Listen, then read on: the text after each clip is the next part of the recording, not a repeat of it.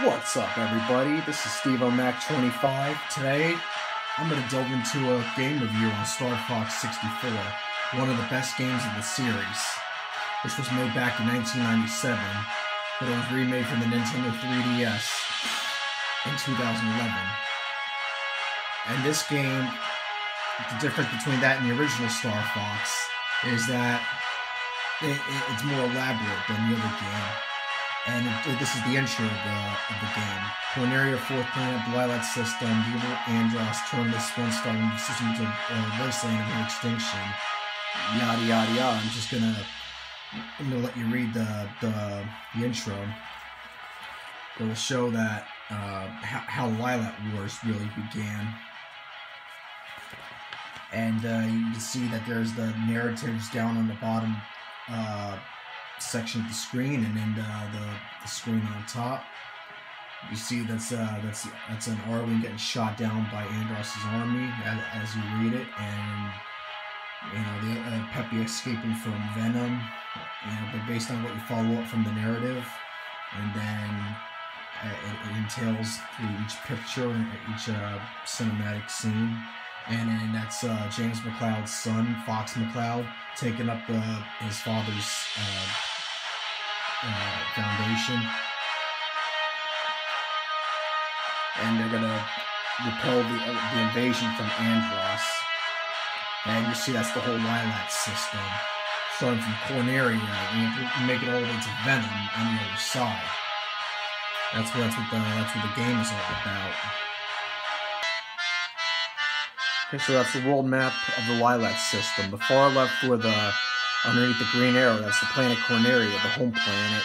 I know this is like a somewhat of a reboot, but it's technically a reimagining of the original Star Fox series, because Star Fox 2 was canceled when they were in development, but then the N64 came out, so that's why they made Star Fox 64, a reimagining of the original Star Fox game.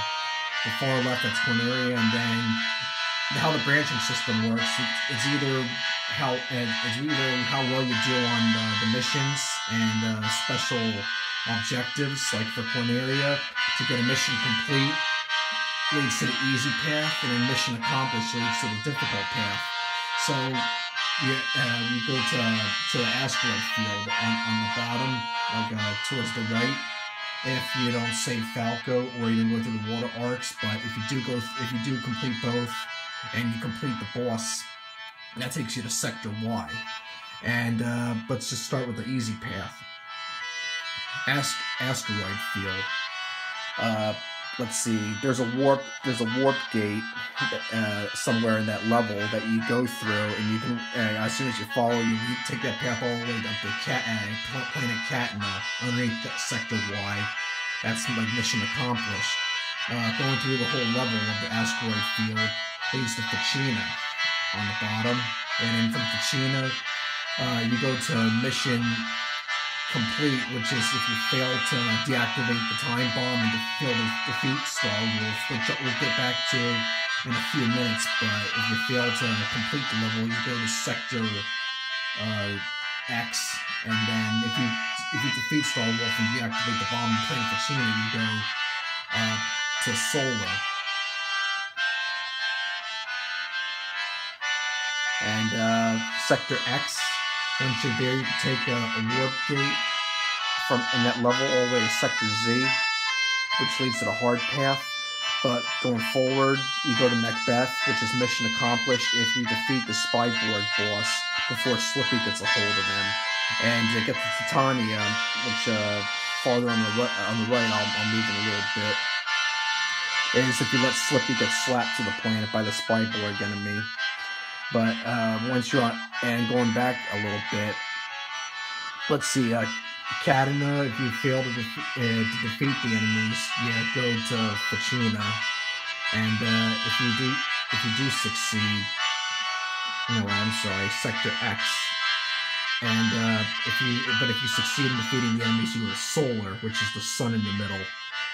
And for Sector Y, if you defeat over 100 enemies, you go to Aquas. If you defeat less, you go to Katna. And Aquas, you progressively level to get to Zonas, which is above Solar. And in Zonas, if you get caught by searchlights, you go to Macbeth. But if you pass the level without getting spotted by searchlights, you go to Sector Z. And Sector Z, once you're on Sector Z, if you let a missile hit the Great Fox, you go to Macbeth. No, you go to Bolse. I'm sorry. It's been a long time since I brushed up on it. But if you defeat all the enemies, the missiles before it hits the Great Fox, you go to Area 6. And hold on a sec. Okay, in the hard path, once you get to Area 6, you complete it to reach Venom through the hard path. And with the easy path, if you're in Titania, you progress through it to get the Bolse, which is the defense station right below Venom, right adjacent next to Venom, but underneath it. And you complete Bolse to get to the easy path of Venom. And I'll get back to the endings in a second, but back from the middle path, if you fail to defeat the Macbeth boss in time, you go to Bolse, but if you defeat it, if you switch the tracks and let it run into the fuel station, it runs to Area 6. And that's how paths branch out. But once you're on Venom, if you came from Area 6, you fight Starwolf and their advanced ships, and then you go, after that, you go and fight Andross in the depths of Venom.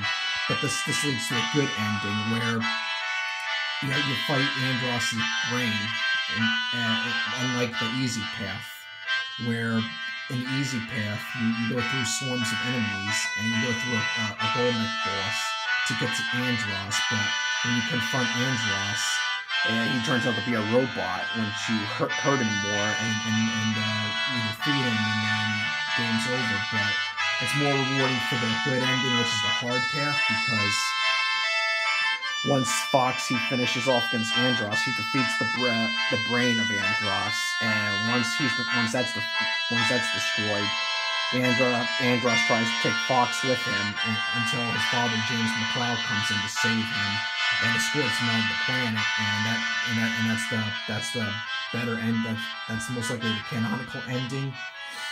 So a lot of people would say that's the real ending because it's more rewarding and a lot of stuff happens in that ending compared to the bad ending from the easy path. So that's a more elaborate but try to make a quick walkthrough on the whole Star Fox 64 gameplay. Star Fox 64 is one of the finest shooters to ever come along. Nintendo's Animalian space shooter is rare in this fantastic looking, wonderfully produced title, and yet another symbol of Nintendo's persistence to create sequels to its 16-bit games. Star Fox 64 takes the never say die shooter genre to new levels of complexity, sleek design, and gameplay control. Star Fox 64 represents the next leap in the evolution of Nintendo games, with full speech card samples, FMV's animation, and fantastic production value, a challenging branch system, and multiplayer gaming all in one cartridge. Staggered throughout the game is the full use of motion and video animation, eloquent cinematic sequences that wrap the gameplay up in rich storyline, setting each mission with the right mood. Boasting a remarkable amount of voice sampling for a card game, each team member's former burbles are turned into live voice samples. And while not a CD-ROM killer, Star Fox 64, like Super Mario 64 before, demonstrates to second and third-party developers what can be achieved on a single cartridge. It is an 8-megabyte cartridge containing almost 3 megabytes of straight sound, and each of the 23 characters has, as it were, something to say. An exceptional shooter that's only improved since its original 16-bit inception, Star Fox 64 is deep with gameplay strategy and calculated level progression mechanics. Much like Star Fox on Super NES, Slippy the Frog, Peppy the Rabbit, and Falco the Falcon join Fox McCloud as they fly through space in their patented R-Wing fighters in forward-scrolling mode fashion. Players will also pilot a rather clunky submarine and a unique tank with hovering capabilities, depending on the various missions they encounter.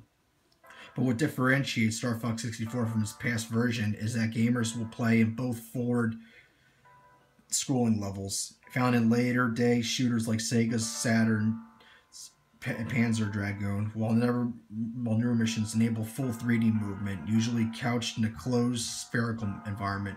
In each, the R-Wings are capable of relatively quick acceleration, quick hard braking, emolments, loops, barrel rolls, and a wonderful control system that is responsive and as smooth as silk.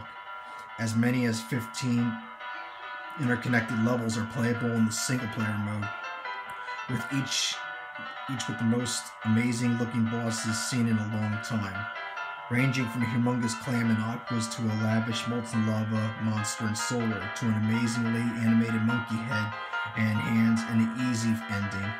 These bosses are fantastic in design and graphic execution. A clever set of paths are open when players kill a specified amount of enemies, follow an unusual path, shoot several objects and enemies, fly through space, special constructs, or beat certain bosses. The 4-player split-screen action deepens the game's overall value with choosable variations like team play or all-out death matches, and it's a blast. Plus, after meeting certain requirements, you can play on foot with laser cannons on your shoulders. For beginners, a practice model mode is also available in 1-player mode. And let's not forget that the Rumble Pack bundled with the game adds an unusual burst of arcade ecstasy to the game. There are a few disappointments, however, and these start with the gameplay. The gameplay nods to Wing Commander and cinematic references to a few recent sci-fi moves. The play is great, but not terribly innovative nor altogether new, and with a few exceptions, it's just a good update from the original Star Fox. Second, this game, like all shooters by their very nature, is extremely repetitive. Almost all of the little details have been sorted out throughout the game, except the incredibly muddled and dark submarine level, which is Aqua's. The music could have also been improved as well and may have suffered due to the abundant sound samples. That's the final planet, Venom, where the final battle takes place in the game. And you see Star Wolf, that's the team that Andros hired to come after Star Fox. They were supposed to be in Star Fox 2, but unfortunately that game got canceled. So they were putting this game in the reimagining of the original Star Fox. And they each come after Star Fox team member. Like Leon the Lizard comes after Falco, Andrew Wankeny comes after Slippy, and Peppy comes after, he fights with Pigma because they were both teammates of the former teammates of the original Star Fox. And Wolf O'Donnell, the leader of Star Wolf, comes after Fox and McCloud because they're the leaders of their own respective squadrons. And you see that, so that's Andros, who's the final boss, and he's the villain of mostly in the Star Fox series, but in the game he's the final boss. He was the one who was banished to Venom by General Pepper, and on General Pepper's behalf, Star Fox, they come to halt Andros' plans, and Fox, who fights against Andros to avenge his father's death, and you see the brain exposed. That means that Fox, he defeated Andros' head and hands, and now it's to fight the brain. As you see, it was more significant with the 3DS because the graphics were improved and the gameplay was more smooth than the N64 version. As you can see, back in 2011 when the remake came out, it was more like going back to the old days, like the nostalgia was alive and well. But anyhow, that being said, it is the kind of game you will spend many sleepless nights with, especially for hardcore Star Fox games, even after you finish. The replay value will bring you back again and again.